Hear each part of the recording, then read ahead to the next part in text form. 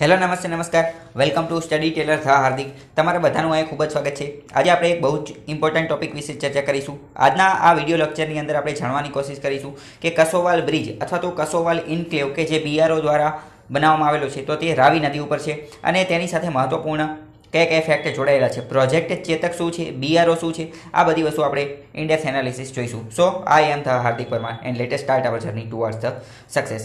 સૌથી પહેલાં તો બીઆરઓનું ફૂલ ફોર્મ ખબર હોવી જોઈએ। બીઆરઓનું પૂરું નામ છે border and road organisation. BRO એટલે કે બોર્ડર રોડ ઓર્ગેનાઇઝેશન, બરાબર। આ મિનિસ્ટ્રી ઓફ ડિફેન્સની અંતર્ગત આવે છે, બરાબર। સંરક્ષણ મંત્રાલયની અંતર્ગત આવે છે।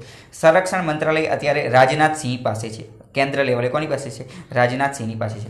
બીજું જોઈએ તો તમારે એવી રીતે કન્ફ્યુઝ નથી થવાનું કે BRO border road organisation highway and રોડની અંતર્ગત આવે છે।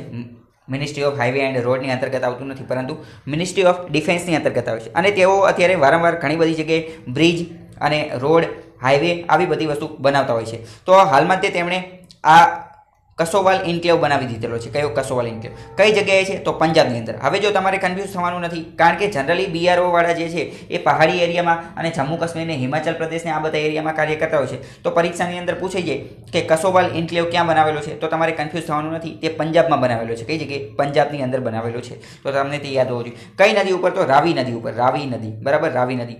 રાવી જે છે એ સિંધુની એક સહાયક નદી છે, આ પણ તમને ખબર હોવી જોઈએ પંજાબની અંદર। અને પંજાબની અંદર પણ કઈ જગ્યાએ બનાવેલો છે? ભારત અને પાકિસ્તાનની બોર્ડર ઉપર। ભારતની અંદર જેવી રીતે પંજાબ છે એવી જ રીતે પાકિસ્તાનની અંદર પણ પંજાબ છે। અને આ જે બ્રિજ જે છે એ 484 મીટર લાંબો બ્રિજ છે, આ તમને ખબર હોવી જોઈએ। અને આ પ્રોજેક્ટનું નામ છે પ્રોજેક્ટ ચેતક, બરાબર। ચેતક મહારાણા પ્રતાપના ઘોડાનું નામ હતું અને બરાબર, આ પણ તમને ખબર હોવી જોઈએ। પંજાબની અંદર આ બ્રિજ બનાવવામાં આવેલો છે પ્રોજેક્ટ ચેતક અંતર્ગત। પંજાબ અને હિમાચલ પ્રદેશની આજુબાજુમાં જે કોઈ પણ કાર્ય કરવામાં આવે બીઆરઓ દ્વારા, તો એ બધા જ કાર્ય પ્રોજેક્ટ ચેતક અંતર્ગત જ થાય છે, આ તમને ખબર હોવી જોઈએ। હવે જો સિંધુ નદી તંત્ર વિશે થોડી વાત કરીએ તો સિંધુ નદીની અંદર ટોટલ 6 નદીઓ આવે છે, બરાબર। ટોટલ કેટલી? 6 નદી ઉપર આવે છે અને અત્યારે આ રાવી નદી ઉપર આ કાસોવાલ ઇન્ક્લેવ અથવા તો કાસોવાલ બ્રિજ બનાવવામાં આવેલો છે। તો સિંધુ નદી તંત્ર વિશે વાત કરીએ તો પહેલા સિંધુ છે, બરાબર। જો આ બધી નદી જે છે તેને તમારે ક્રમમાં જ યાદ રાખવાની છે। કઈ રીતે? તો પહેલા શું આવશે? પહેલા આવશે સિંધુ, પહેલી નદી છે કઈ? સિંધુ। બીજા નંબરે છે ઝેલમ, બીજા નંબરે કઈ? સિંધુ, પછી ઝેલમ, પછી ચિનાબ, પછી રાવી, પછી બિયાસ અને પછી સતલુજ, બરાબર। સિંધુ, ઝેલમ, ચિનાબ, રાવી, બિયાસ અને સતલુજ। તો તમારે આવી રીતે ક્રમમાં યાદ રાખવાની છે। પહેલા પણ એસ છે અને લાસ્ટમાં પણ એસ છે। ફરીથી એકવાર જોઈએ, સિંધુ, ઝેલમ, ચિનાબ, સિંધુ, ઝેલમ, ચિનાબ, રાવી, બિયાસ અને સતલુજ, બરાબર। કારણ કે આ ક્રમમાં યાદ રાખવાથી શું થશે? ક્રમમાં યાદ રાખવાથી તમારા ઘણા બધા પ્રશ્ન સોલ્વ થઈ જશે। કારણ કે ઘણી બધી વાર એવો પ્રશ્ન પૂછવામાં આવે છે કે સિંધુની નીચેની નદી કઈ છે અને તેની ઉપરની નદી કઈ છે, બરાબર। જેમ કે પહેલો જ પ્રશ્ન અત્યારે સોલ્વ થાય છે એ હું તમને સમજાવું છું। 1960ની અંદર ભારત અને પાકિસ્તાનની વચ્ચે સિંધુ ઇન્ડસ વોટર ટ્રીટી થઈ હતી। ઇન્ડસ વોટર ટ્રીટીને ગુજરાતીમાં કહેવાય સિંધુ જળ સંધિ થઈ હતી, બરાબર। 1960માં ભારત અને પાકિસ્તાન વચ્ચે સિંધુ જળ સંધિ થઈ હતી અને તેમાં મધ્યસ્થીનું કાર્ય કરેલું હતું વર્લ્ડ બેંકે કરેલું હતું। કોણે? વર્લ્ડ બેંક એટલે કે વિશ્વ બેંકે। અને કોઈ પણ જગ્યાએ આવી નદીના પાણી સંબંધિત કોઈ સંધિ કરવાની હોય ઇન્ટરનેશનલ લેવલે, આંતરરાષ્ટ્રીય ક્ષેત્રે, તો તેમાં મધ્યસ્થીનું કાર્ય હંમેશા વર્લ્ડ બેંક જ કરે છે। વર્લ્ડ બેંકની સ્થાપના 1945માં થઈ હતી, આ પણ તમને ખબર હશે।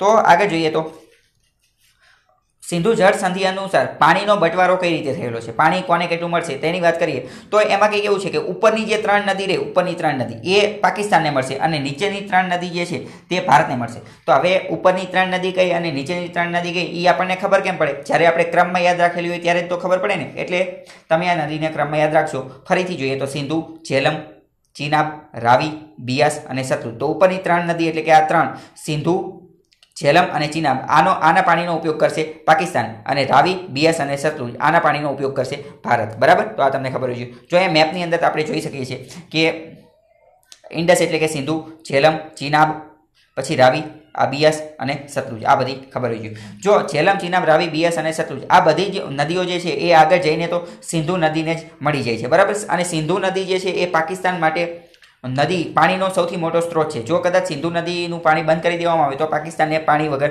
ઘણી બધી તકલીફ થાય। તો ઘણા બધા પોઈન્ટ જોઈ લીધા કે સિંધુ ઇન્ડસ વોટર ટ્રીટી એટલે કે સિંધુ જળ સંધિ શું છે, ક્યારે થઈ હતી, કોણ મધ્યસ્થી છે, અને આની પહેલાં પણ આ જે રાવી નદી જે છે એ ચર્ચામાં હતી। અત્યારે જે આ ઇન્ક્લેવ બનાવવામાં આવેલો છે, બરાબર, કાસોવાલ, તો એ રાવી નદી ઉપર છે. આની પહેલાં રાવી શા માટે ચર્ચામાં હતી? કારણ કે ઉજ મલ્ટીપર્પઝ પ્રોજેક્ટ બનાવવામાં આવ્યો હતો. કયો? ઉજ મલ્ટીપર્પઝ પ્રોજેક્ટ. મલ્ટીપર્પઝ એટલે એક કરતાં વધુ કાર્ય માટે ઉપયોગમાં લઈ શકાય તેવો, એક કરતાં વધુ કાર્યમાં ઉપયોગ લઈ શકાય. પર્પસ એટલે હેતુ. પર્પસનો મતલબ શું થાય? હેતુ.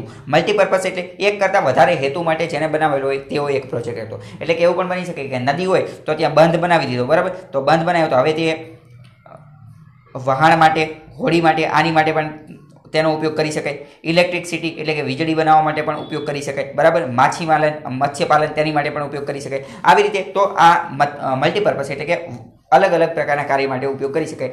ઉજ મલ્ટીપર્પઝ પ્રોજેક્ટ કઈ નદી ઉપર હતો? તો કે ઉજ નદી ઉપર હતો. હવે ઉજ નદી એ સહાયક છે. કોની? ઉજ નદી જે છે એ રાવી નદીની સહાયક છે, બરાબર? અને ઉજ મલ્ટીપર્પઝ પ્રોજેક્ટ ક્યાં હતો? તો શાહપુર કાંડી ડેમ, શાહપુર કાંડી ડેમ પ્રોજેક્ટનો એક ભાગ હતો, બરાબર? તો આ બધી વસ્તુ તમને ખબર હોવી જોઈએ. બીઆરઓ વિશે પણ આપણે જોઈ લીધું છે.